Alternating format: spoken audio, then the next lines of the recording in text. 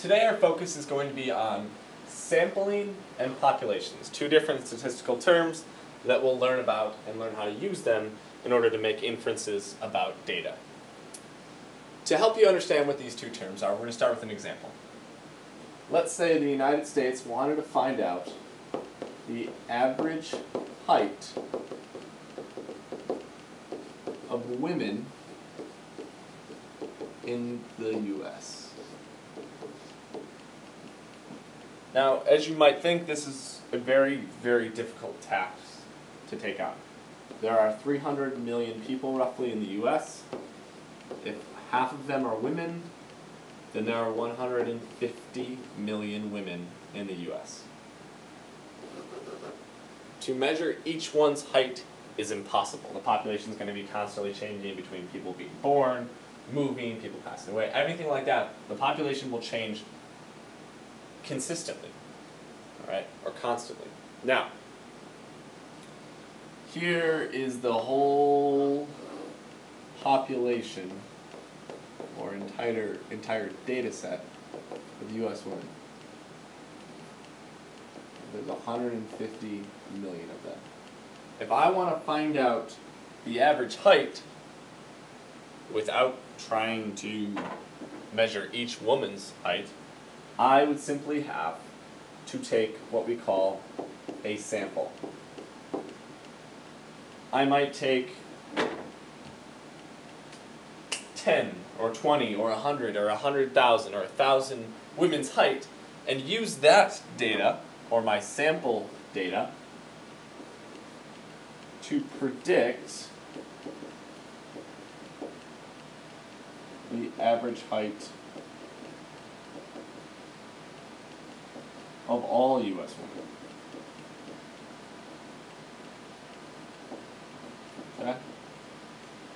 So let's say I get a sample data set that says I have women who are, a woman who's 5 feet tall, another who's 5 1/4, another who's 5 1/2, another who's 5 1/2, one who's 6, another who's 5, and one who's 5.75, and then another 2 that are 5 1/2, and one more that is 5. Okay? So I have taken the height of 1, 2, 3, 4, 5, 6, 7, 8, 9, 10 women. This is my sample. I'm going to use this data to predict the average height of all U.S. women. So I'm going to find its mean and its median and use that as a measure of center for all U.S. women. So let's first find out the mean.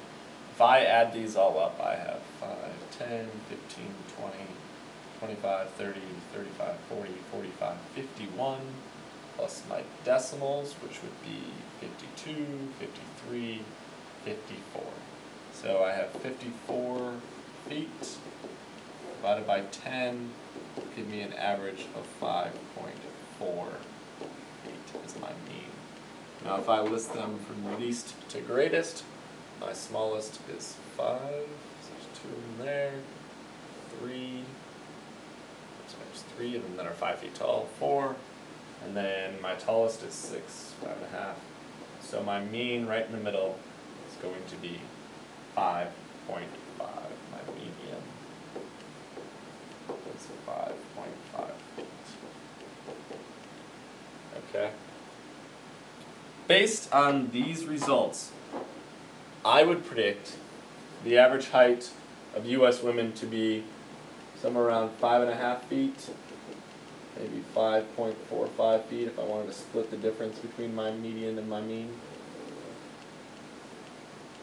And because I used a sample of that population, I'm able to predict the overall population's height without wasting my time measuring the height of 150 million people. As you might guess, this method has some limitations. Anytime you use the word prediction, it's not going to be perfect. there are certain things we can do to help make our predictions better, to make them smarter. One thing you might guess, a larger sample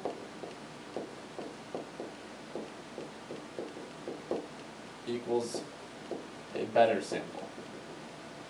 Okay, the more data you have, the more likely it is to be a better representation of the overall population. Another thing, your sample has to be random. Okay? If I went and picked the 10 members of the U.S. women's basketball team, that would be much higher than the average U.S. American. Okay? I need to randomly select women from different age groups and different heights, and not just people that are all on a college campus or people on a basketball team. But in order for my data to be best, it needs to be random. Okay? You can't just let your brain influence your decision. You close your eyes and you randomly pick the words in the book that you want to sample. Something like that makes your data much better. Smaller chance of it being skewed, okay? You do not want your data to be skewed, because then it's not proper statistics. The important things to remember are that the population is the entire data set, and it's not likely and not practical for us to measure every population. What we do in statistics is take random samples of that data, of the population, and use the samples to analyze the data. We make box and whiskers, we calculate the mean, median, mode, range, make histograms, whatever, of the sample rather than the entire population. This makes the data much easier to handle and much easier for us to analyze.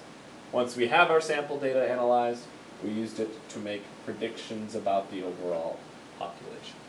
Understanding that, of course, no prediction is ever going to be perfect. All right?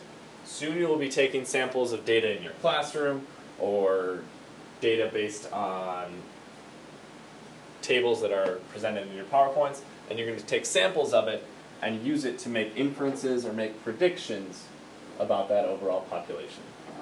Good luck.